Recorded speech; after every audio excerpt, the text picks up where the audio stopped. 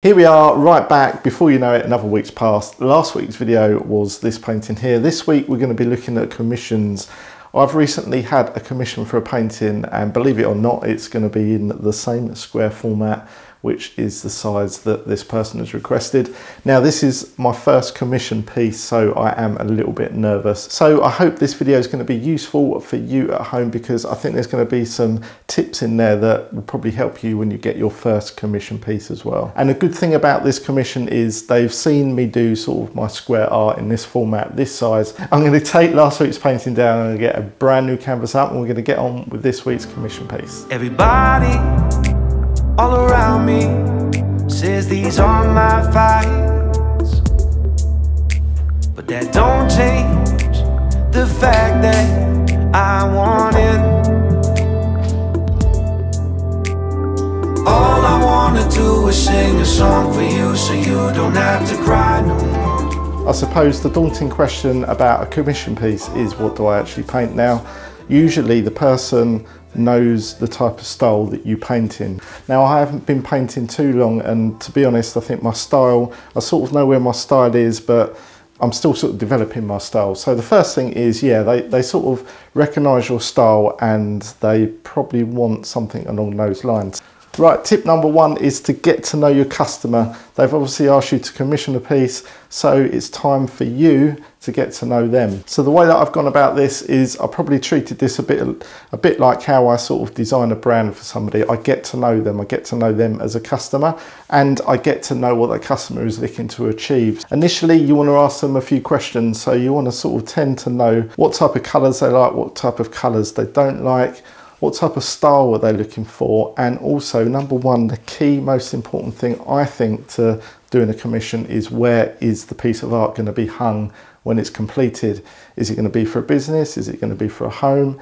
Is it going to be for a home office? Is it going to be in a public space? These are all questions that you really need to find out when somebody's asked you to paint a commission. Now, I was a little bit worried because the person that's asked me to paint this said it's for their bedroom. But yeah, one of the biggest worries that struck me straight away was, is it going to go on a wall where there's going to be wallpaper? I believe one of the most important things in art as well is to be hanging a piece that is completely right with the surroundings that the piece is hung on. That was really one of my sort of first worries when I found out it was going to be for a bedroom, is what does the bedroom look like? So the very first thing that I've done is I contacted the customer and I said, could you please send me a picture of the area that the painting is going to be going on? That way I can sort of see the colour scheme of the room.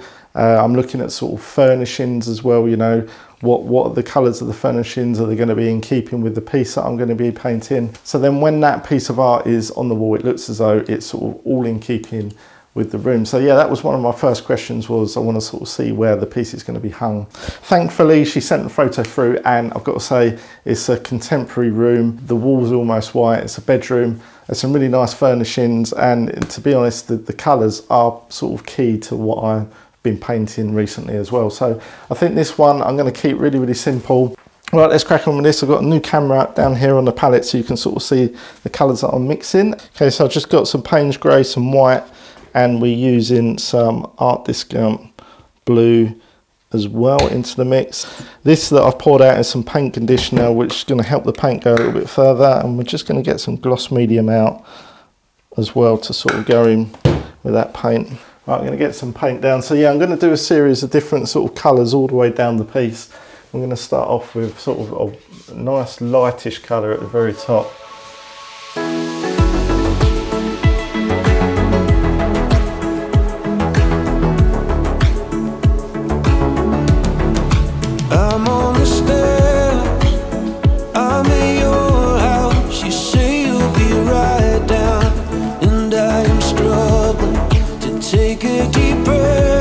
What I'm going to do is probably do sort of two thicknesses of this brush down before I then go into my next colour. It's so scary, 'cause you are out of my league, and it's so obvious to everyone else. Kids keep staring because they just can't believe that you are even going to give. Alright, for the next colour, I want to sort of go with a nice deep dark blue, so mixing up some of that Payne's grey into this blue. I'm in the car, trying to pick the music. You say that you like it, I'll never tell, but it took me 3 days to make a damn CD. It sounded like you to me, there were so many throwaways. It's so scary. Okay, I want to go back to grey again, but probably gonna put a hint of blue in there, a touch of yellow. They just can't believe that you are even gonna give me a chance.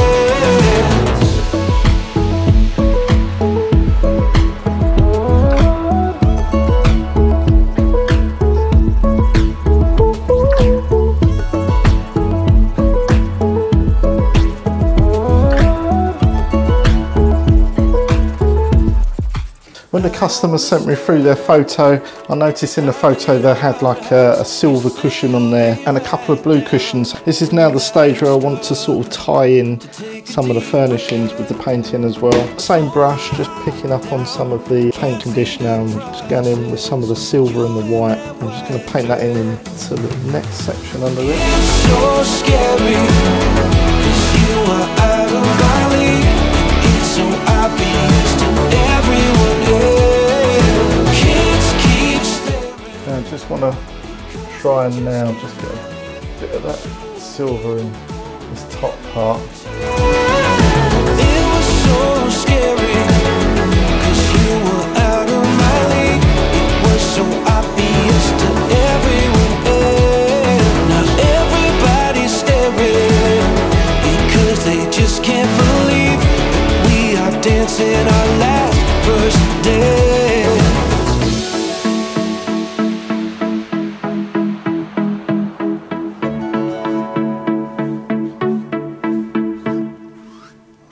Right, the next section below it, I'm going to stick in some of this bronze colour.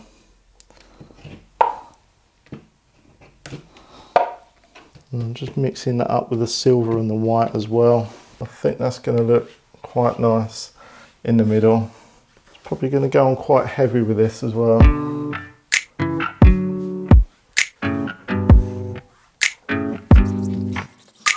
It's too late now to turn around and back again. Just getting a bit more of that bronzy colour out. I made my bed and now I lay my head in it. And I'm sorry I'm not perfect, but I knew that I wouldn't be. I guess it's for the best. Okay, and changing the brush up. Next part I want to be quite a nice light blue, maybe with a bit of green. Next I'm just grabbing some of that blue. I feel misunderstood 'cause I'm trying hard to love. I'm sorry, my actions they haunt me and I'll never live it down. I'm no good at being good, but I never said I was. Okay, next section, sort of a grey colour again. Maybe with a little bit of yellow in there as well.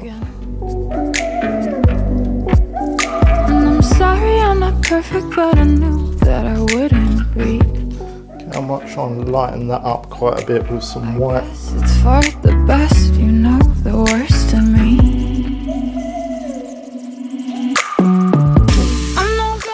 Go dark blue at the bottom there, dark bluey grey. And I feel misunderstood 'cause I'm trying hard to love. Quite a lot of colour in this piece, but I do absolutely like it. And yeah, one of the things that she said to me is try and make it quite colourful because the room is a little bit bland, and she wanted a piece of art on the wall that sort of really pops. So I didn't want to sort of keep it to the same tones. I wanted to create the contrast, which I've sort of done. And what I'm going to actually do now is, there's two areas of interest that I really like, and that's this bronze and the silver. So I think they sort of tie in with the furnishings a bit. I want to try and get a bit more silver in that top section, introduce over here. And I think I'm going to add in a little bit more bronze into that section. But yeah, the other areas look really good. There's contrast in there, and I'm hoping they're going to absolutely love this piece for the bedroom. I'm just using like the edge of the brush, and I'm just putting that in quite thick. So one other tip as well to doing a commission is if you've actually got a photo of the room that your painting's going in, I think it's quite good as well if you can take a picture of the actual piece at the end and mock up that in the actual room as well. That sort of meets your customers' expectations as well, because they will sort of see a realistic render of how that painting is going to look in their room as well. One other tip that I've done in some of my previous videos is I'm just going to get some of that bronze and put it on the ruler, on this metal rule, and then we're just going to hit it on the actual painting.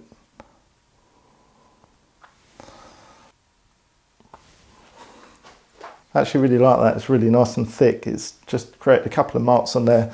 That's a really good tip, is to use a ruler to create some real thin lines on your pieces of art. Okay, just while I'm on the subject of mocking up your piece of art into that room, there's a really good website out there and an app. I think it's an actual app as well. It's called Canvy, and it's such a powerful app. It allows you to choose a room, you can import your art, and it will sort of impose that onto the actual room itself. Go check it out. It's called Canvy. Yeah, go check it out. If you look at my Instagram, I've got some sort of room mock-ups on there which I've been using, but it saves heaps of time in Photoshop. And not only that, is you can customize the room as to the painting that you're doing. So you can sort of change the wall color, you can change the color of the furnishing, so you can make the mock-ups in keeping with the pieces of art that you're producing, which I think is sort of key. And also it sort of helps you if you're sort of painting your room, you can see what type of art is going to fit if you just sort of use the same colour in the room and the same furnishings that you're going to have in your same room as well. So yeah, go check that out. It's called Canvy.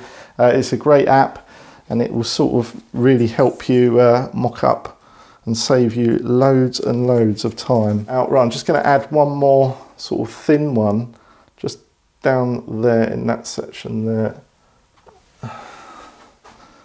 If you've just stumbled across me today, this is your first video that you watch, I'm James, this is Flowworks. So that is it, that's my first commission piece, and happy with the result. I sort of took my time. So I did plan this one out in my head, and I did actually discuss it with the customer, sort of explaining what I intend to do, and they said, yeah, go for it. And yeah, I sort of took my time. I sort of knew what colours I wanted to put them in terms of order. I knew I wanted to sort of finish off with a dark colour at the bottom and add some kind of middle piece to this with a little bit of texture, and trying to tie that in with the room furnishings as well. So yeah, I think once this is in there on the wall, it's going to really sort of pop. And I suppose a good thing about this video is the customer can watch it and see how their painting come alive. Oh, one last thing, I've also set up a Patreon page. So if you want to support my art and what I do here, you can go on there. There's some different tiers. There's sort of a basic one, some mid-range one, and a higher one. And even on the higher one, it's not overly expensive. And at the end of 12 months, you'll receive an original piece of art that I produce. So go check out my Patreon page. If you haven't already, please check out my video 95 Mac. I produced a piece of art for charity and in memory of a good friend that I lost to leukemia. So please check that out. The video is down there. Find a melody to take the pain away. All I wanna do is sing a song for you, so you don't have to cry no more. Is that so hard? To build a wall of sound around your bed that always keeps you safe.